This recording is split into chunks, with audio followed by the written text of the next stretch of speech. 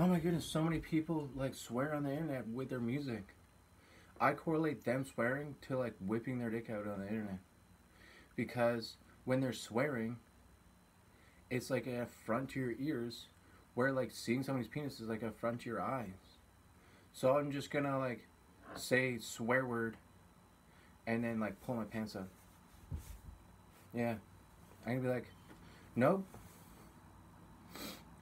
Oh, that person is a swear. Nope. Oh, like when I go out, I get so many chicks and swear them. Nope. Because it's like literally like a symbolic way of explaining to them doing that is like whipping their pants down and being like, here's my dick. Except with words. Like, would you just whip your penis out in front of like King Charles III? That's what you're doing on the internet. He sees that stuff on the internet, swears and stuff. Would you whip your penis out in front of the King of Africa? I don't really know his name. Probably a really difficult name to say. That's kind of a racist joke, but I don't speak African very well. And when I do, people say I'm racist. Like when I say like Wang Chung or something, they're like, you're racist for trying to say sounds is like Chinese language.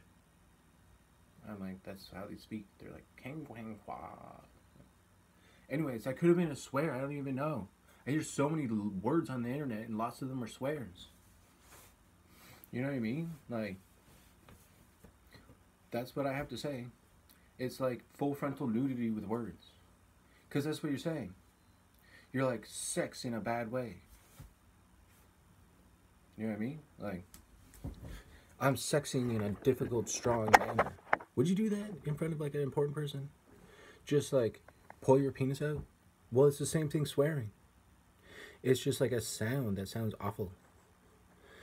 Whatever, I'll still listen to rap music, but I can't listen to it in front of my mom because it swears.